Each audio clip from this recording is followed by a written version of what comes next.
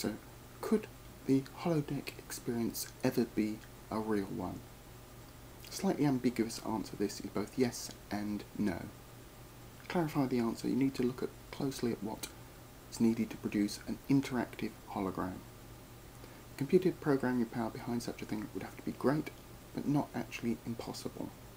Current CGI can create highly detailed two-dimensional images once the parameters of any one figure have been worked out can appear to move in a perfectly normal and realistic way. Adding in a program where the figure can interact or respond to human input is perfectly possible. Combining these into a three-dimensional hologram would require a massive amount of effort and computing power, but again, still within the limits of possibility. Current holograms are not actually detailed or realistic enough to fool the human eye and brain, but this is actually down to current limitations with the lasers, mirrors, fidelity, and other technology, rather than an absolute issue with the systems themselves. So, projecting the hologram isn't the issue. The main problem comes down to interaction with the hologram itself. If you do this at a distance, then it's perfectly possible.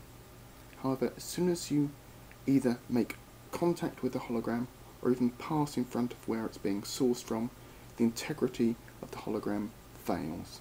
Holograms themselves, no matter what other leaps in technology are made, are still just light, and as such, even if interaction was actually possible without the loss of integrity, you would never actually be able to touch one. There'd be nothing there to actually touch, you just pass through. So the full holodeck experience from, say, Star Trek or similar places will never actually be possible. But a holographic computer interface, like say in Red Dwarf, is certainly possible in the near future, and further forward it would actually be possible eventually to have a holographic receptionist or guide at a desk to welcome visitors, or using a large data bank of pre-programmed responses to human interaction would certainly be possible. So there's a yes and no to the use of holograms in the future.